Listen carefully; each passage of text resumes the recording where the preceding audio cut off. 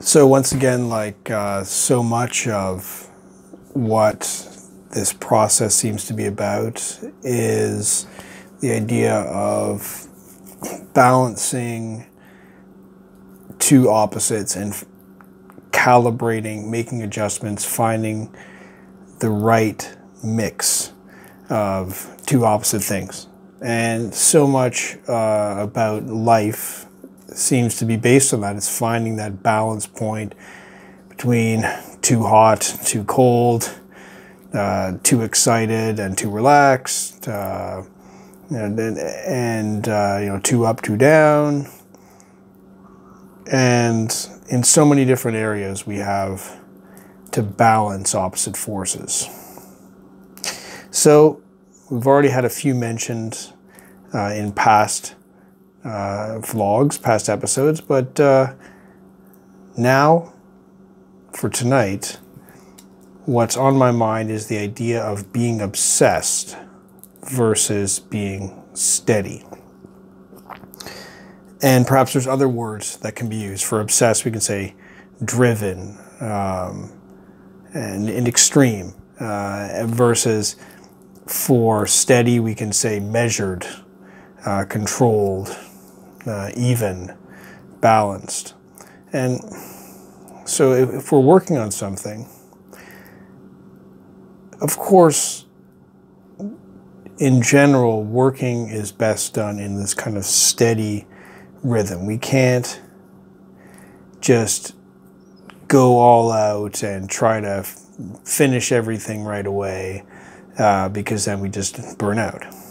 It's like the way our life is arranged, we have these daily bursts, and we are forced into this rhythm of daily up and down, daily work and rest. And sometimes it feels like being forced into that, like, oh, I wish I could just keep going. But I imagine if we really work hard all day and get a good day's work in, it should be at the point where we're ready to have that rest, and it doesn't feel like being forced. But overall, when we look at the course of life and the course of any project that we're doing,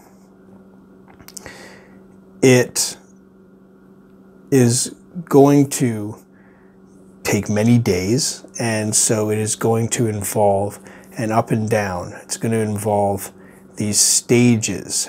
Life is like a stage race, where we finish one piece in a day, and then we rest and then continue. Pick it up again the next day and then take the next step. So this kind of measured effort, this is key for long-term achievements, to be able to work with this rhythm. Get a good step in for the day, get a good rest, pick up the work again and take another good step. Steady advancement. And overall, this is good.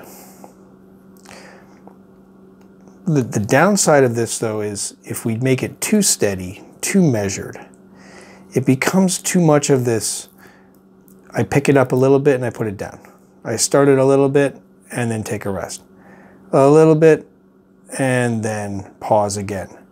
There's always this task switching cost. There is the inefficiency of, okay, now I have to get things rolling again. I got to get things started. Okay, here we go. Now I'm rolling. Oh, okay, now time to take a rest again, stop it, do other things. And okay, now I have to start it up again and get things rolling again. So it seems like sometimes it's like just when we're getting things rolling, it's the end of the work phase and we have to stop again. And this is especially noticeable if we're trying to do too many things at once, too many different projects in the day. So you do a little bit of one thing, a little bit of another thing, jump, jump, jump to these different projects. And then it just seems like you're always just getting things started, but not able to get deep into the work.